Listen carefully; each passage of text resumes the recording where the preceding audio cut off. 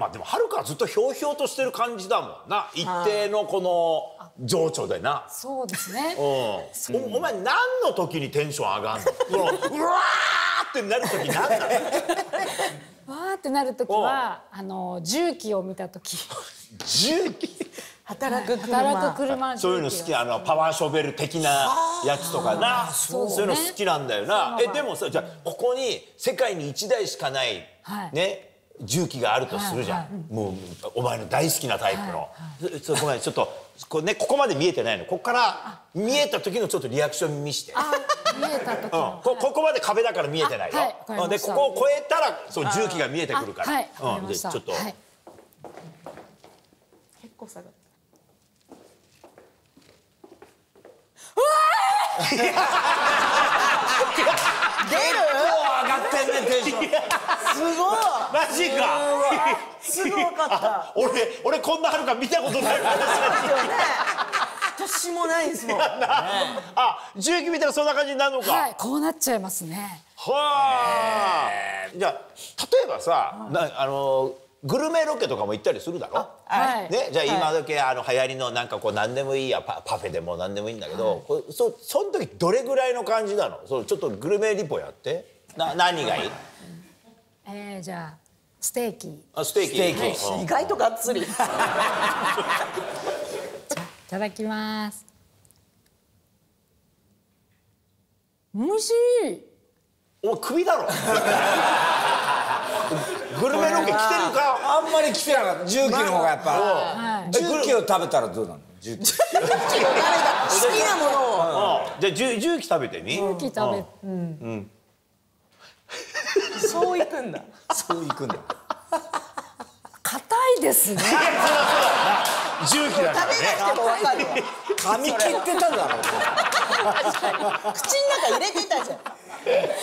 じゃあやっぱグルメリポートはやっぱ春菜に来んのか。そうですね。2人で行ったとしてもオンエア見るじゃないですか。で私は食べて感想言ってるんですけど、はるかが感想言う時はもうその食事のインサートになってるんです。全然使われないんです。箸上げとかがある程度的に「美味しい」って声がうっすら「うっすら美味しい」みたいな。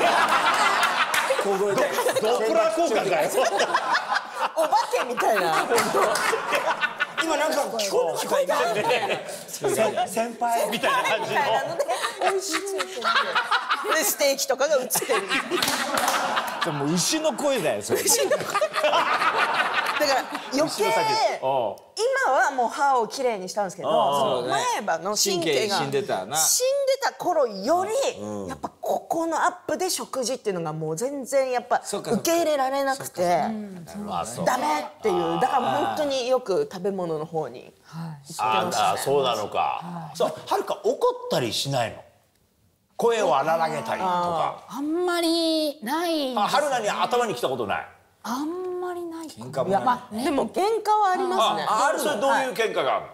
それはもうネタについての喧嘩で「エンタの神様」の収録の時にリハーサルしてなんかどっかがうまくいかなかったんですよ。でお互いなんか譲れないところがあってでお互いなんか頑固なんでそれもう本当にはるかは喧嘩の時とドリカム歌う時だけ声出るんですよ。喉が開いて。その時ははるかの方がこう声荒げてたのをディレクターさんがびっくりしちゃってわって言ってきたの？そうなんですよ。いやここはこうだと思うみたいな感じで言ってて、それ聞いたことないディレクターさんはもう楽屋に入れないっていうか「どうなってんのハリセンボン」みたいな感じで、だからそういうのは1回ありましたね。それは勝ちにときたのか？そうですね。やっぱネタのことになるとやっぱ自分も言いたいみたいになるんで。じゃあ自分はちゃんと持ってるんだよね。だから怖いよね。そうです。本当は怒ってるかもしんないっていうさ。春菜はあんの？じゃあこの子何考えてるか分かんない。めちゃくちゃあります。なんか本当一人旅好きではるかは。でアルゼンチン行った時もその話聞いたら年末に行っててカウントダウンをアルゼンチンのホテルで一人でしてたと。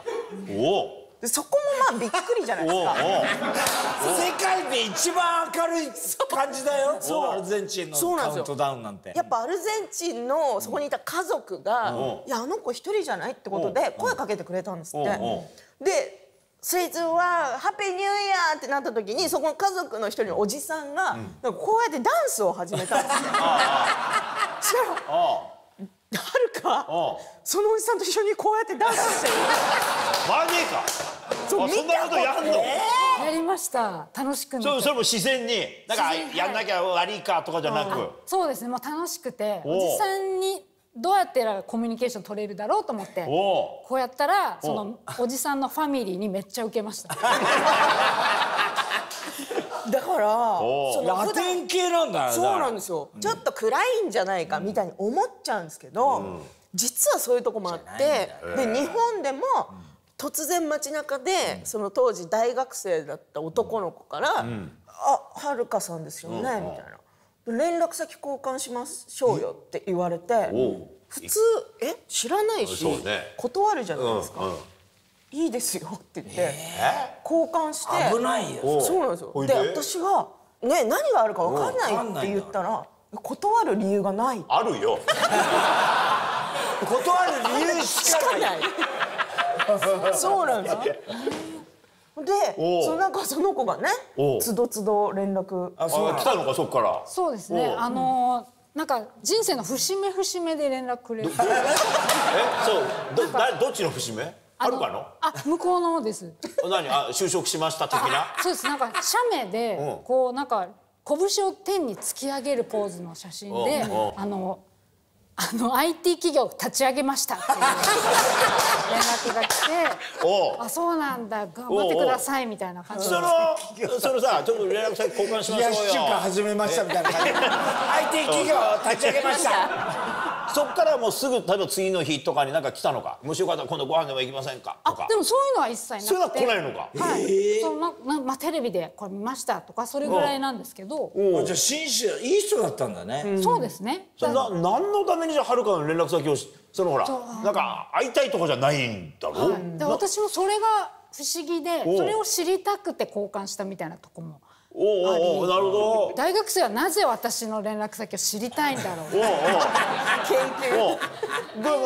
で IT 企業立ち上げました。他はどういう連絡来た？でその1年後にIT 企業失敗しました。早いなまた。明るくていいけどね。そんな時能天気に連絡してらんないよな。そうですね。上田。太田上田太田上田